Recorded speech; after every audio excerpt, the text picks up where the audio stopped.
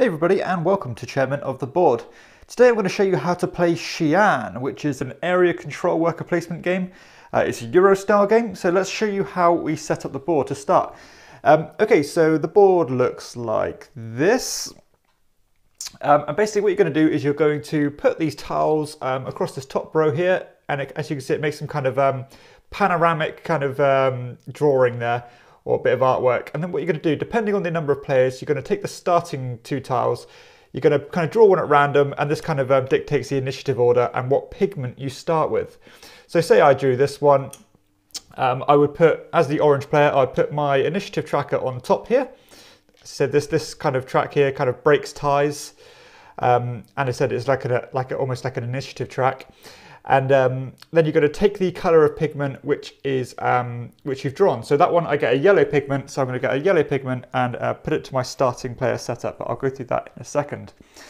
Okay, this one here is kind of like a round tracker. The main board looks like this. So as you can see, these kind of sections here are modular, so you can kind of get a bit of variation in setting these up. And what I've done is I've put these neutral coloured terracotta soldiers on these spots that has this this symbology on. So these are kind of neutral ones to start the board. And you've got section C, B and A. What I've also done is I've drawn these colours from the randomly from the pot, and they are going to dictate what colour these statues need in order to paint them your colour. So for example, in this section C, I need 2 blue pigments. Here, I need a red and a yellow pigment. And here, I need any color plus a green pigment. What I've also done is, based on the highest number here, so the number 10, which is yellow, I've placed the Prime Minister on that color. And these are basically 4 worker placement spots. And again, these are modular, so they can kind of move around and each game to game to make it a bit different. And finally, I have obviously set my 2-player tokens on the score track and set up these 4 item cards on the bottom here. And obviously I've set up this deck to the side in order to replenish them later in the game. In terms of individual player setup, I have my statues in my own color here. So I've got 6 of those. I've got 2 player aids, which are kind of useful throughout the game. I've got a pack of cards, and everybody's got an identical set. I've got my pigment that I've just drawn from my starting player, 2 coins, and a clay token. I've also got 2 workers, which are going to be used on these spots here. Okay, so the game takes place over 6 rounds, and in each of those 6 rounds, you're going to draw 4 cards from the top of your deck, like so. Oh, this is not a particularly good example, but we'll go with it. So what you're going to do is, well, basically these cards hold a number of different information. You've got these different colours which do different things. So you've got these tax collectors here that give you money. You've got these kind of green cards that give you almost like permanent powers throughout the game. And as you can see, the later you play them in the game, so say I played this card in round 6, I'm going to get 6 points from that card as well as the power. So basically the later you play the card, obviously the less you're going to get benefit of its power, but you're going to get more points to counteract that.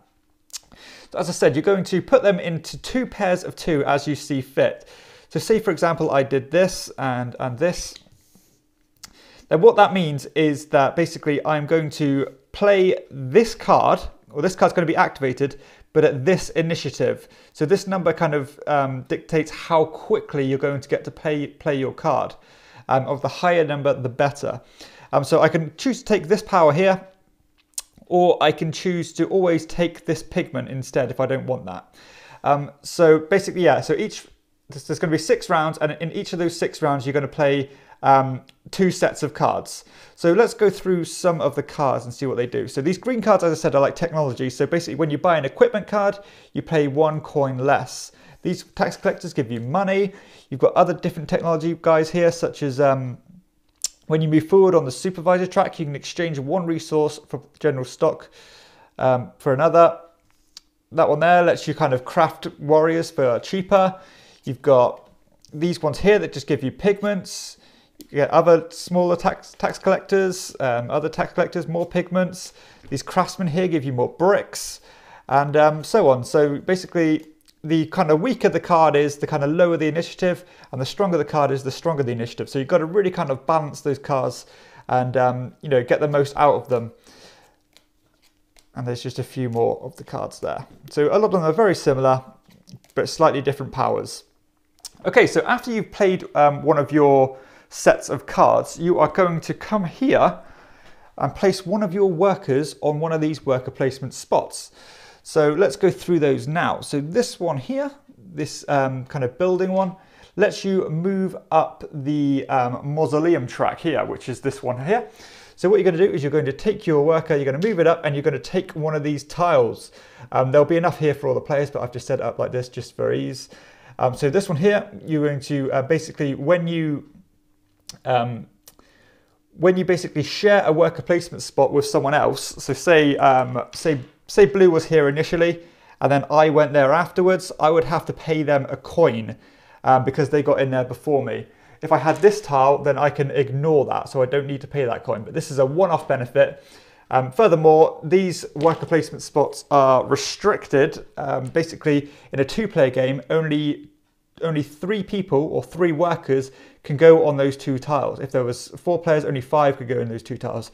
And the same goes with this pair here as well. So they are very tight and you want to get in there quickly. The one with the Prime Minister on, you are going to, if you're the first one on that tile, you are going to get a point and a coin. So it's just another incentive to go there.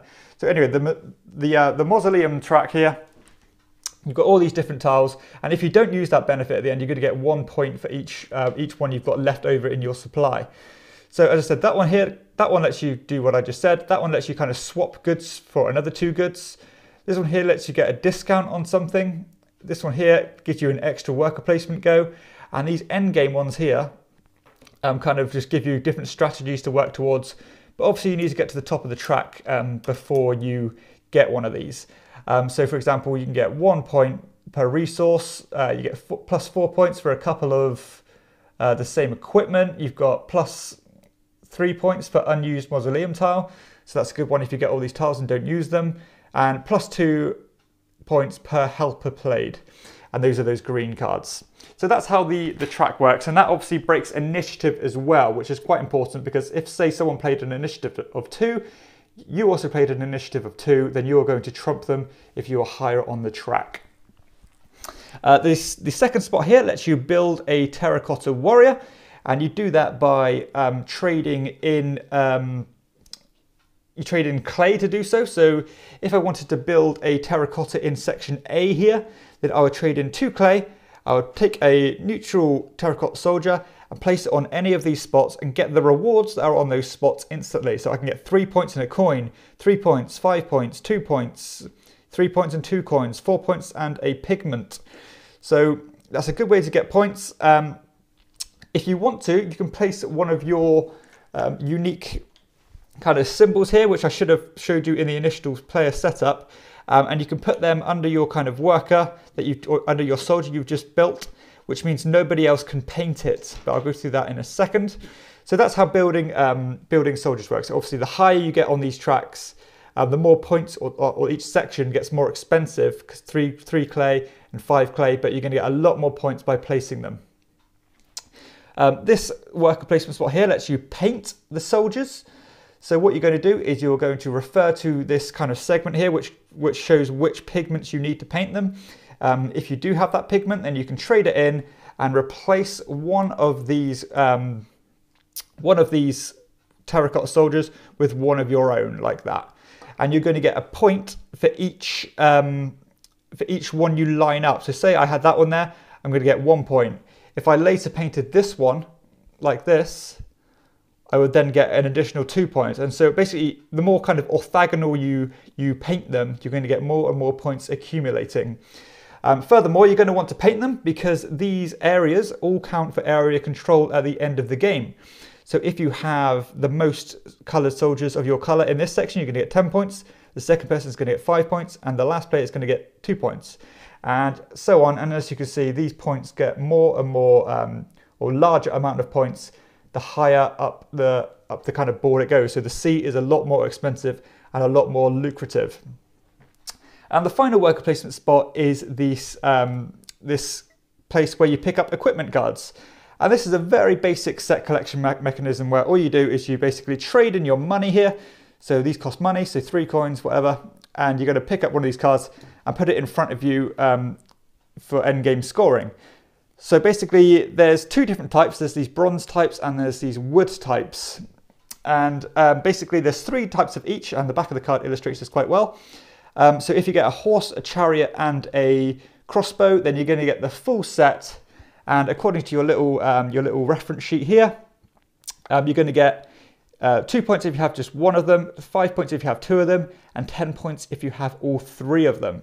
So basically, if you have all 3 of the wood cards, all 3 of the bronze cards, then you're going to get an additional 20 points at the end of the game. Furthermore, you can see these have a number on them, or a letter on them, sorry, so like C, and B. If you have a soldier of your colour in that section, then you can basically equip them with these cards for an additional 3 points each. So another way to get points at the end of the game. Fundamentally, that's everything you need to know about the game. It's a very quick game. It plays those 6 rounds really do fly by very quickly. At the end of each round, these the cheapest kind of pigment here, so there's 3, is going to get replaced by another one from the pot, like so. That's going to be kind of the round tracker, and then the one that's just gone missing is going to be where the Prime Minister is going to go next turn. And that's how you play Xi'an. It's a really good game. Check out my review if you haven't seen my review of it, because I really do rate this, and it's a really nice game that's kind of flown under the radar. That's Xi'an.